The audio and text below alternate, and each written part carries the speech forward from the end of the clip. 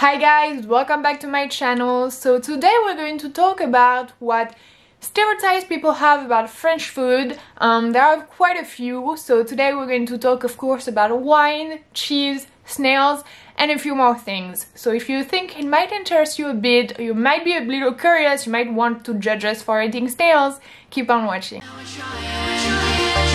go somewhere new.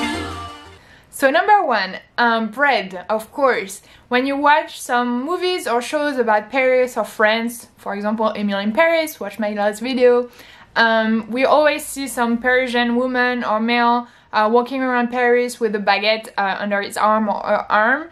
So that's pretty true. A lot of people go to bakeries in the morning, especially on weekends, to get fresh pastries or bread. So we do love our bread, and when it comes out fresh out of the bakery, it's just amazing. A lot of people actually don't resist and always eat a piece of bread. For example, my mom on the weekend, sometimes she'll get the fresh bread, and when she comes home there is always a little piece of bread missing because I mean it's just warm and it smells so good, so she can't resist. So I understand. So when do we eat bread? You can eat bread pretty much all day every day. However, a lot of people try not to do that because it's not very good for you to eat that all the time. But for example, for breakfast, a lot of people will eat bread with like butter and jam. So for myself, I usually put strawberry jam on it because it's the only one I like and it's so good. So usually when you will get fresh bread, you don't really toast it because it's just so good by itself already, and it's usually a little warm. So you'll just have the bread, cut it in half, put some butter, some jam, so strawberry jam for me, on it, and then you have like a cafe au lait or some hot chocolate or even a tea, whatever you like with that. Then when the bread is a little older or is not very good sometimes, then you usually toast it. That's how it works, at least in my family, and I think most people do that like that. Then you can have bread for dinner and for lunch to accompany the meal, you know, just because it's good, but also it helps, like, you know, gathering your food sometimes. Instead of you just using your fork, you use your piece of bread, or if you have sauce, you just dip your piece of bread in the sauce. I mean, it's so good. So to accompany your meal, you will have some bread. And then of course when you eat cheese, I mean, it's so hard to eat cheese without bread. I mean, it's so good together. We have that kind of funny jokes in France where it's like we love cheese and bread together, so it's just like, oh, you're eating that and then, oh, you're done with the cheese, but you still have a piece of bread. Then you now have to take more cheese. Oh, but you have more cheese now, you need another piece of bread, and just never over, you know, you just keep on eating. Yeah, so you can eat it for breakfast, lunch and dinner. You can actually eat bread also for snacks. A lot of people just eat bread for snacks, just a piece of bread, just when it's really good, or sometimes just with something on top of it. You know, there's always all type of occasion to eat bread. So number two, I'm going to talk about cheese. We talked about bread, now for sure we need to talk about cheese. So of course we are so proud of our cheese. We have so many that are really famous and it's so good. I personally love cheese, all my family love cheese, we eat too much cheese. So we try to reduce right now, but it's really hard because it's so good. But whatever.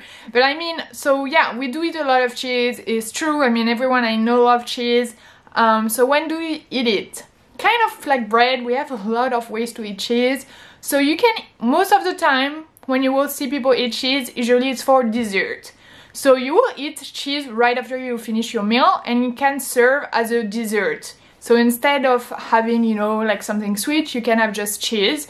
Sometimes you actually will see that at restaurants. If you have a menu sometime, at the dessert section, you will have like ice cream, you know, like chocolate cake and cheese. You can take cheese instead of having a chocolate cake. It's like another dessert. We also can eat it between the meal and the dessert. What happens a lot of time when you have family dinners, for example, you will eat your meals, then you will eat cheese, and then you will have a sweet dessert after that, like a chocolate cake or strawberry cake or whatever you prefer and like. So it depends. Usually big family dinners, you always have something after that, but on daily basis you can just have cheese as your dessert, maybe with a fruit after that. Other than that, you can actually eat cheese also for how do you call that, appetizer? We say entrée, but your entrée is your meal, so it's a little complex. But yeah, here we can eat it as appetizer as well, usually on big meals like for Christmas or New Year's or like big events, at the beginning you'll have, as an appetizer for example, you will have either a little toast with like light cheese on it with like some herb or something, or sometimes you just have little hard pieces of cheese and you take it with like a little pick or a tiny little fork, and then you will eat it. So when during the week do we eat cheese? A lot of people, I can talk for everyone of course, but a lot of people, at least that I know of, they eat more cheese during the weekend just because it's the weekend and you relax and eat a little more and enjoy yourself a little more. And during the week, usually if you have the choice, if you're at your house all day, then you will usually eat cheese more for lunch just because it's a little heavier. So a lot of people try to eat a little lighter sometime in the evening, and if they have the entire day at home. But if you go outside, look, you go to work or anything, usually, because right now it's lockdown, so a lot of people eat cheese during lunch, for example. But otherwise, other days when everyone goes to work and then they come home just for dinner, then they will have cheese for dinner sometime, of course. So one thing to remember that's pretty funny is that we really love cheese, and it almost kind of represents a good time with your family, and if you don't have cheese, you know there is something wrong. And so when you have a really huge party like Christmas, you'll usually have a huge plate of cheese with like at least 5, 6 or more different cheese. So that's just an important part of our family dinners, is like you need to have a bunch of different types of cheese to enjoy your time. So number 3 is one of the biggest question I had when I went to the US, for example, about French food, is snails. A lot of people were so confused and disgusted because French people are known to eat snails. So yes, it's true, we do eat snails. However, it's not something you eat on a daily basis and that people eat all the time. Basically, snails are kind of considered a delicacy, and you eat it for special occasion. So for example, people would eat snails for Christmas, for Valentine's Day, for big events, not on daily basis usually, like it's not something we do. However, not that many people actually eat snails. Like in my entourage, do you say that? In your entourage, and that people I know, I don't know that many people who actually really like snails. Almost everyone I knew already tried at least once or twice. I myself, I think I had snails like 2 times in my life and I hate it. I think it's really gross. Like the sauce is so good, however the snail by itself, just knowing it's a snail, just grosses me out, and the texture, I just don't like it. Usually in people I know, it's usually the older people that actually enjoy it and like it. And even people that I know eat snails sometimes, they don't eat it very often. A lot of people eat it maybe once, twice a year for big occasion, like I said. So it's really not something we eat on a daily basis, like we can maybe sling by watching some movies or knowing some French stereotypes. It's not as much of a big deal like bread or cheese. It has nothing to compare with that. Bread and cheese are really things we eat all the time. Snails is a really rare occasion, more like a delicacy. Usually it's kind of actually expensive as well. It's not something that you just eat like a snack. You know, it's like a really nice meal you can try. Kind of a bit like oyster, it's something really for like big occasion. Let me know actually in the comments if you already tried snails before, or if it's really something that you don't want to ever try because it's gross you out, and I understand. Because I thought it was really funny too, because I made some videos about the US and kind of some food I found gross, like peanut butter and jelly and stuff like that. And I had a lot of comments making fun of me like, oh, you're talking about peanut butter and jelly? I should not have talked about peanut butter and jelly because people are sensitive about that. It's like a national tradition, national anthem kind of thing. But yeah, I'm joking. But like, yeah, a lot of people were like, oh, but you eat snails, and that's a lot more gross than just peanut butter and jelly. So yeah, I thought it was funny, and I mean, I agree, yeah, snails and peanut butter and jelly, maybe there is a bit of a difference, but yeah. So let me know in the comments if you actually would like to try or not at all, just to laugh a bit. So number 4 are pastries. So a lot of French stereotypes about food also are about pastries and bakeries in general, but a lot about pastries.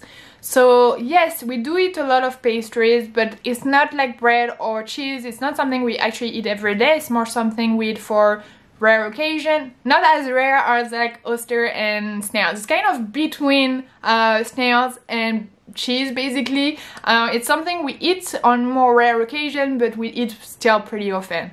So for example, in my family, we'll eat pastries maybe like once a week sometimes when we eat a lot, and otherwise maybe once every 2 weeks. And when we eat it, usually for breakfast, during the weekend, for like pain au chocolat and croissant. And if it's like pastry, it's more like a big dessert, like we'll eat it also during the weekend, but after maybe lunch or something on Sundays. So talking about croissant and pain au chocolat, or like some French people like to say chocolatine, we actually don't eat it all the time just because it's more, you know, it has that amazing like dreamy thing about it that you don't want to eat every single day, because it won't have that amazing thing when you think about it anymore. So it needs to be special, so you don't eat it every day, mostly on the weekends. And also it's not that good for you, you know, to just eat pastry every day, so we try to kind of keep it on the low and just on the weekend sometimes. And it's just so freaking good. If you come to France, of course you need to try some. It's the bomb. I personally prefer pain au chocolat just because I love chocolate. I'm a chocolate addict, so I love it. However, an amazing croissant also is amazing. But croissants are also absolutely amazing when they are well made, because the dough is so good with the butter. I mean, the butter is already in the dough, like it's how they cook it. You don't add, some people add even more butter. I think it's really weird. I don't, I just eat it like it is, but it's so freaking good. I like to dip mine usually in hot chocolate because, like I say, I'm a chocolate addict, so I love to mix both. My parents, for example, don't do that. My brother either. They don't like to dip it in something. I do it all the time. Like I dip my pain au chocolat or my croissant in a hot chocolate, like just a little bit, not the entire thing. I don't like it because otherwise it's soggy, but just a little bit. I think it's so good. And yeah, that's just something that we do. So this kind of thing, you buy them at the bakery, they are everywhere. It's just something you will find everywhere. It's like the most famous things are croissant and pain au chocolat. For other pastries, sometimes maybe you won't find them everywhere in France, but these two things, of course. So number 5, we're going to talk about a drink now. It is wine, you guessed it. So yeah, of course, France is known to have a lot of wine, and that we are known to drink a lot of wine. Every time I see a French illustration, I'll see always a guy or a girl with a glass of wine, and it's not that false. So we do drink a lot of wine, not during the week that much, but mostly on the weekends, or then after when we go to big family events or parties, or when we go to the restaurants. Of course, when you go to a French restaurant or Italian restaurant or that type of restaurant, you usually always get wine as well. So we actually drink wine with the entire meal. So basically you have different types of wine. I'm not going to do a course because I'm really bad. I don't really know my wine. Okay, I'm not that French yet. I'm not grown enough, I guess, with wine. But I just know, like, we have different type of wine. So we have more like sugary wine, more like not sugary wine. I can't find the word in my head right now. But basically you can have all type of wine. So you can have wine for to eat with your appetizers, then you have a special wine to more eat with your meal, and depending on what meal you're going to take, you're not going to take the same wine. And then we'll have wine with cheese and bread, of course. Like I said, you need cheese, you need bread, but also you need wine. It's like the 3 combination thing you need to have.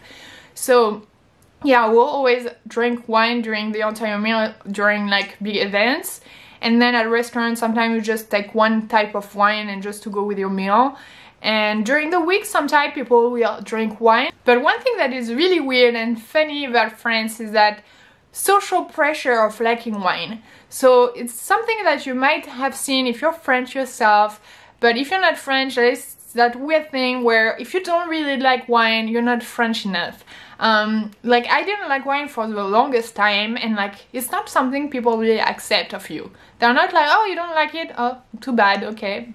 No, they're like, we are going to make you like it. You didn't taste enough wine. Your taste is not developed enough yet. So we're going to make you like wine. So there is a thing where you need to like wine, because otherwise you're not French, you know. And I always liked beer a lot and not wine. I just love beers. And of course, not the same. You don't drink it at the same moment. But I always like beers a lot. And people, when they'll be like, you know, at a party or something, they'll be like, oh, let's get some wine. I will be like, let's get some beer. So yeah, I didn't really like it, and people were always pressuring me to try more wine and enjoy it better. Actually now I like wine a lot more. I still have a hard time with like more like red sour wine, I guess, and I like sweeter things, but I do enjoy sometimes a bit of wine with, you know, my meals or cheese or something, you know. So yeah, but just know that it's weird, but we have that little pressure of liking wine, and I think it's kind of funny. I don't know. I feel like maybe in the US it's kind of like if you say you don't like peanut butter, I feel like people will look at you weird. So it's kind of like that. It's like in France, if you don't like wine, there's something weird, not French enough about you. I hope you guys enjoyed this video. Let me know in the comments what you thought and other ideas of videos you would like to watch, because sometimes I think it's interesting and you might not think it's interesting. So let me know what you guys want to know more about, and maybe I will talk about these things, and I'll see you next time. Bye!